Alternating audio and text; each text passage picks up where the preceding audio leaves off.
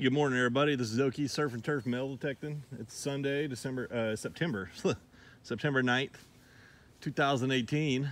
I'm back and doing some jungle hunting. And I got Dave right over there. You can't see him. And speaking of Dave, Dave and I had a good, cool hunt last weekend, which after this clip, I'll show you guys. Check that out. But waiting on Ernest to get here. We're gonna do some exploring, some new section of woods, and see what we come up with today. Pretty excited. Well, my first signal right here is a super gold, shiny Great Seal button. Look at that thing, man. That's a little bit cuff button. And I normally don't find that little ridge like that on the back. Usually it's pretty flat, pretty even. So, but man, that's some beautiful. Look at that thing. Nice. It is Labor Day weekend. I'm hunting with old Dave over there. We're hunting an old farmhouse, start the day off. We got a full day of digging ahead of us. I'm not gonna show you guys the farmhouse. This is exclusive permission. I dug up a piece of tin right over here. And my second signal is about 7 inches deep. And of course, it's gonna be a Washington State tax token. These things are everywhere. But hey, I'll start with that. That's not bad for my second find of the day. Well, I went about 60 feet. Found a tax token that second signal, and then I dug a 41 nickel right after. And there's my second tax token for the day. This one's chewed up. Probably the reason why is I'm right next to this old apple tree, and I don't know what it is, the acidity in the soil, but dude, every time I find a token by an apple tree, it's just trash. Oh well, that's cool. All right, well, I got my first relic of the day. Pretty cool. First one I've ever found. It's a buckle cover. Definitely goes with the age of this house, this homestead that was here. So now I got a good find, baby. Woo! Yeah. Man, just a little peep. And you know, I'm trying to get used to my new TRX there, and I just couldn't pinpoint it. I kept grabbing handfuls of dirt, and you guys check that bad boy out. That is a little bitty, like a diary key or a locket key.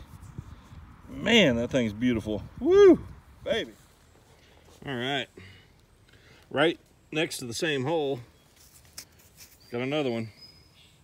Man, look at the condition of these things today. Woo, man. Another Great Seal cuff button. And there's one more in here somewhere. And I think it's about right here.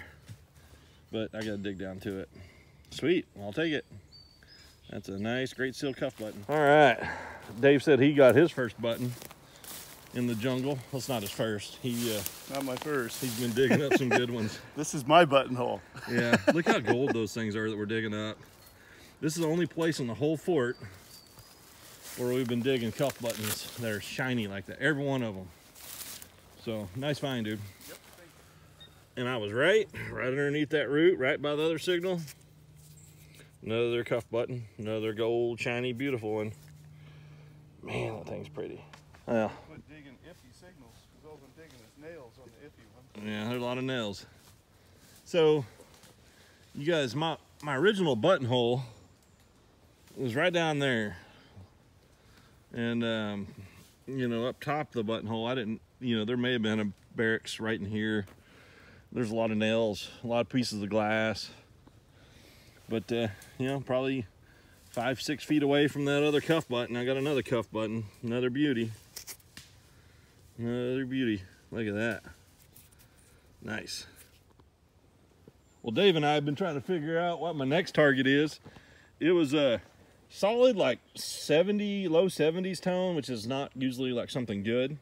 But check this out. It's like bimetal. There's like some type of bird, and it looks like a gold bird, and then some type of wing or something. I think this was part of a brooch or part of some type of pin, but check that out, dude. Look at the color of that gold. There's no way that that's not real gold. That's pretty awesome.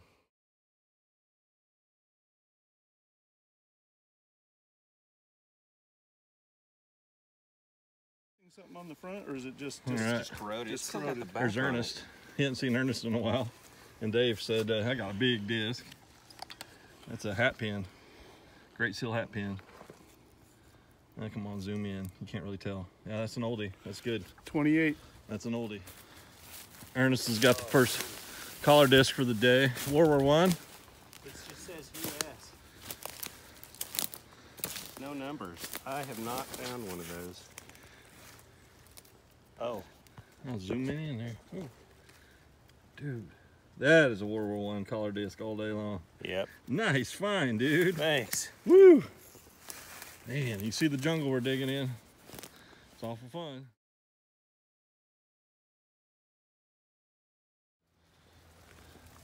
All right. It's kind of scraping. I can't really move because the blackberry bushes. I'm kind of burrowed down in this little tunnel.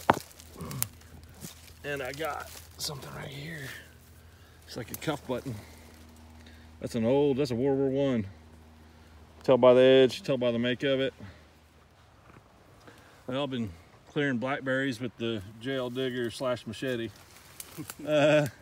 Works good, by the way, Jeremy.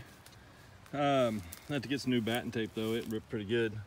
Hey, I got this down in the bottom of this hole. Yeah, look at my arms. It's awesome. And it's made of aluminum, but I'm thinking some type of token.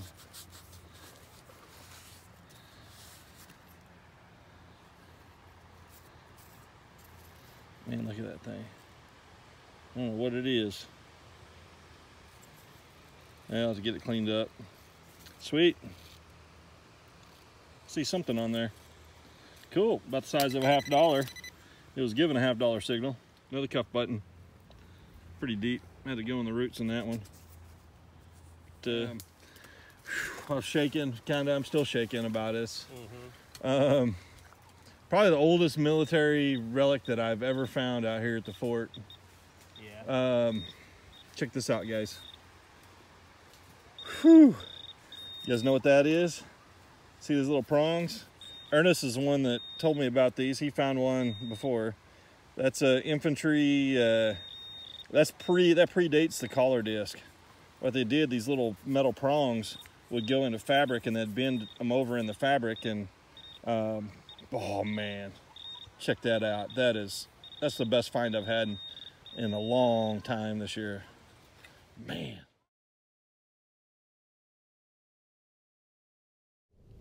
All right, it's lunchtime. And as it was lunchtime, I heard Dave do the woohoo. Was that Dave? I think so. What'd you get? Awesome. Just found a surface fine color disc. What is it? That's a good sign. All right, so I'll tell you guys a story about this, and then I'll show you. I know some of you guys have never seen what's in there. When I was over hunting in Idaho a couple weeks ago with Spud Digger and Tough Run and all those guys, I decided I was going to try something, and I went down to the surplus store and I bought myself some MREs, and I hadn't really had much of them before, but over that weekend, man, it was so much fun, and just I had a blast with it. And so I was like, I got this idea. I was like, you know what? What if I brought an MRE with me while I'm detecting on these long days, and just do like a little MRE review and show you guys what these things are all about. So I've already found out one thing. I know when I do this again, I'm gonna buy one of those mesh trays, those little stainless steel mesh trays. That way, you know, it's a lot easier to handle everything, because once I pop into this thing, you guys will see what I'm talking about. So I think at least once a month in my videos, I'm going to be doing this. I'm going to what's in there, and you can take my word for what it tastes like. So there's definitely going to be some interesting stuff in this MRE, as all MREs have some pretty interesting stuff, but I really like them. And I think what I'm going to do before we get opening this thing up, I'm going to put my black bag on there. There we go. Okay. So lunch today is going to be some brisket entrees, gravy with seasoned beef brisket slices. So that's gonna be the main course. So let's open this thing up and see what all's in here. And then I'll prepare it, and then I'll turn the video back on. And sometimes these pouches don't open the way they should be. They should. There we go. Come on, baby. Actually, I'm gonna have to get a knife after this thing here. Hang on. We'll get this bad boy out. So this is my MRE spoon, and this is actually made by K-Bar. It's a spork, and then you pop that open, and there's a little serrated knife on the inside. Oh yeah, there we go. All right, get this packet out of here.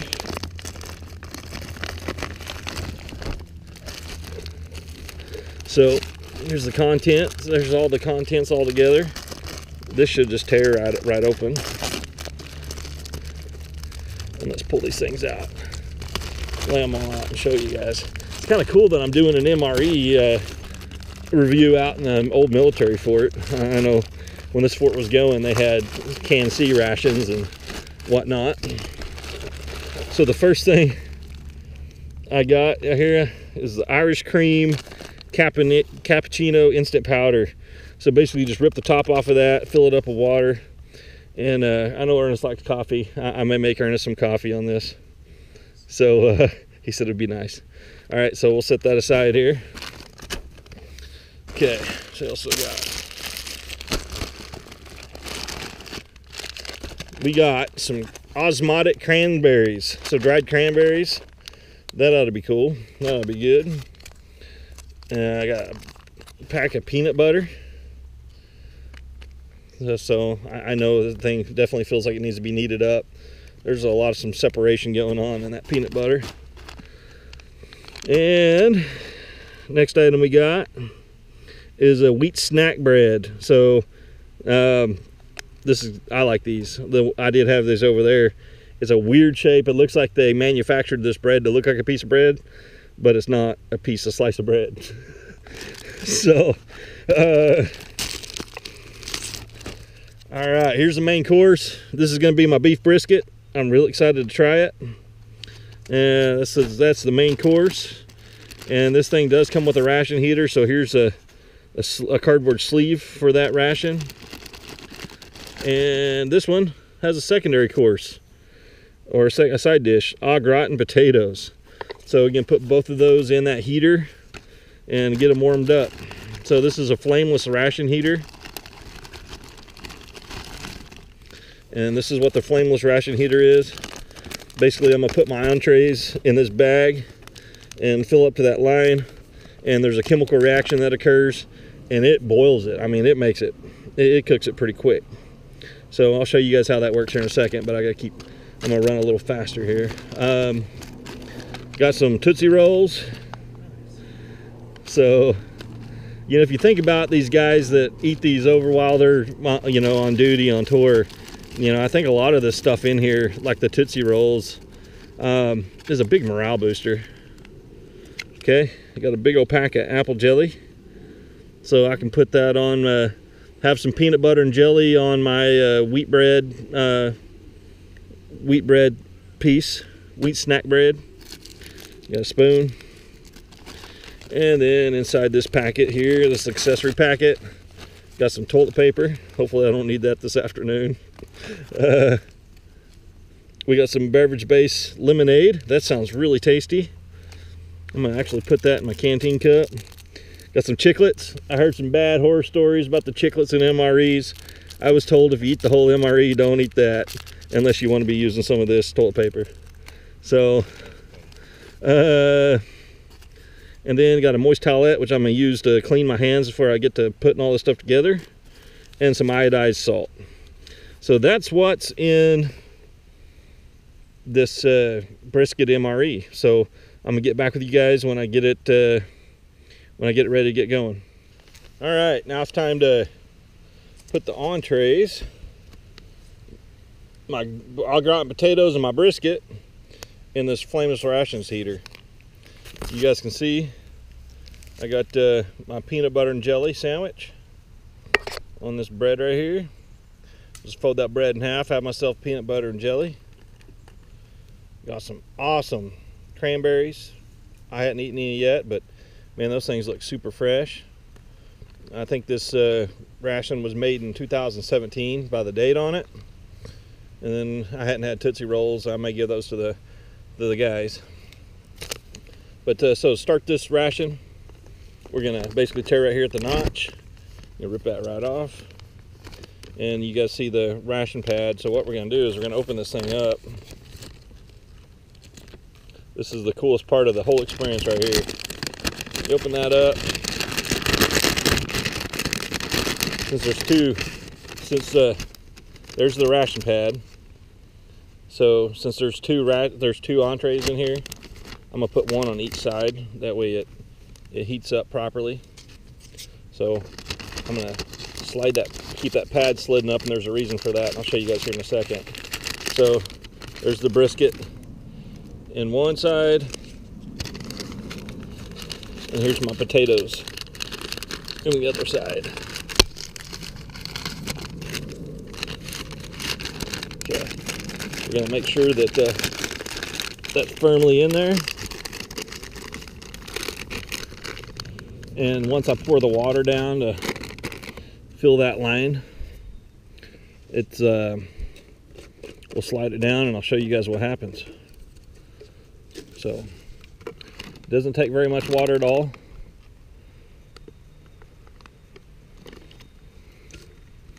This is don't overfill. So we're right on the money. Slide this thing down in there. Gonna roll it up. And you guys are about to see the magic. And then there's this little cardboard sleeve. This thing gets really hot. So it's kind of funny, the directions say place on a rock or something. So let's see, is it gonna get hot?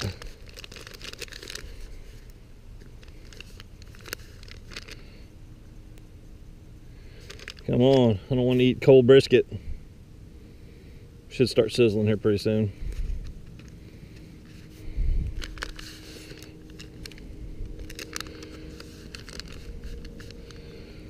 I don't feel it getting hot. Yeah, it's starting to get warm. So I'm just gonna place this right here on the bag. That way it cooks. I was hoping to see, you guys see some fizzing and stuff and hear that thing heating up, but it's not impressive today. All right, I'll get back with you guys when everything's cooked, ready to eat. I just took these out of the pouch, so get the dirt off of them. Let's open them up and see what lunch is gonna look like. Here's the brisket. Looks kind of like chopped beef. I'm gonna go ahead and use this for a plate today.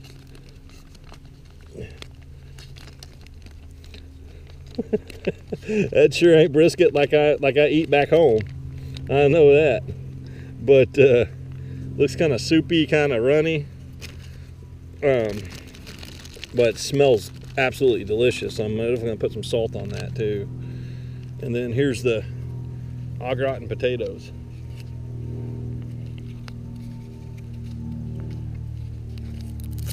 Oh man, that may be the best part of this lunch right here. You guys check those au gratin potatoes out. Woo, man. All right. Well, there's lunch. Ernest already ate a Tootsie Roll and he drank the cappuccino. He said it was really good. So I'm gonna get mowing down on some of this stuff, and I'll get back with you guys on how it goes. All right, lunch is done, and man, I gotta say something, guys. It was freaking outstanding.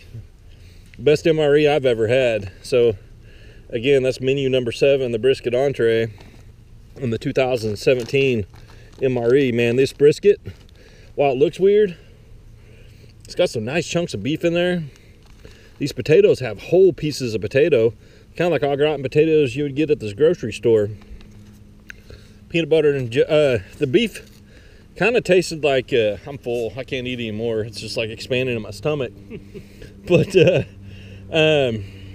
You know, that brisket, it tastes kind of like the meat in a Dinty Moore beef stew. It didn't really taste like brisket. It just tastes like if you take a Dinty Moore beef stew, take the potatoes out and the vegetables out and just eat the meat. That's what it tastes like. But it's really good, especially when you've been out here hacking blackberries and hiking around all morning. Au gratin potatoes are excellent. No complaints on that. That was outstanding. This peanut butter and jelly. Man, that's good. That wheat bread snack is awesome, and the dried cranberries are great. Ernest said the Tootsie Roll is nice and soft, and this Gatorade mix was freaking awesome. So great lunch. All right, I'm gonna get back to digging. Bigger than a cuff button? It does, yeah. We haven't been doing much since my lunch, but Dave's got something. Trying to figure out if that's a cuff button or what that is. So It's, maybe it is a, It's a coin. it looks like a coin. it's probably a, Memorial. yeah, that's what I was gonna say. It's by luck, it's gonna be a memorial. I bet you got a Wheatie. Ooh, it's awful green. I don't know. It can be an Indian. Nope, it's a part of a button. Oh, I is think. I think there's a shank. Show the expert. No, it's not a button. That's a coin. What is it? Without a doubt a coin. It's a crusty coin. I don't know. See what it is.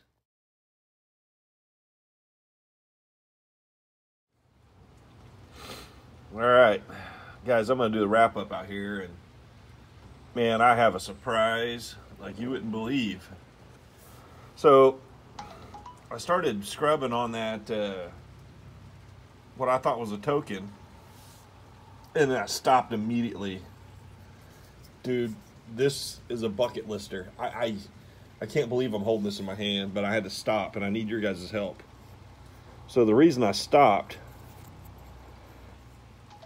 you guys look at it, it looks pretty crusty, but I started seeing the serial number on the back. That's actually an enlistment number on the back. But what made me stop is this hole right here. You can tell this caked on tar crap is everywhere. But I saw, I don't know if I can zoom in on it enough. You can see the soldier's name on the top, and you can see US, and then it would be USA in the middle. There's a hole in the top, hole in the bottom. You can see the hole in the bottom. Man, you guys know what this is? This is a U.S. collar disc. I mean, this is a U.S. dog tag. This is a World War I, maybe even before dog tag. But I need your guys' help with that. This is a bucket lister for sure. And jeez, man, definitely the find of the day. And I found some pretty awesome stuff. But how do I clean this? How do I get that gunk off? Man, these are rare, dude. These are super, super rare. Anyway, if you know how to clean that off, let me know. All right. So my next bucket lister, well, it's not even beyond bucket lister. I didn't even think it was, I didn't even really know what they were. I didn't know what they had before collar disc, but I do now. Man, that is something else. That was probably used in the World War I era. According to Ernest, it was only used for a short period of time, like a year or two. Probably as these things kept falling off. But man, that is just outstanding. That's one of the best things that I found all year, for sure. My 4 beautiful Great Seal, I didn't clean those. All I did was wash those off in the water. That was it. That's how those came out of the hole. This is how they usually come out of the hole. These are World War I. That's a Great Seal coat button and Great Seal cuff buttons. Those are both World War I. And that's my hunt of the day. So anyway, I hope you guys enjoyed the video. Hope you guys enjoyed the MRE review. Please leave me a comment on what you thought about the MRE review. Maybe I could do more than one a month. Maybe I could do one in every video. It was a lot of fun. So anyway, thanks for watching, guys.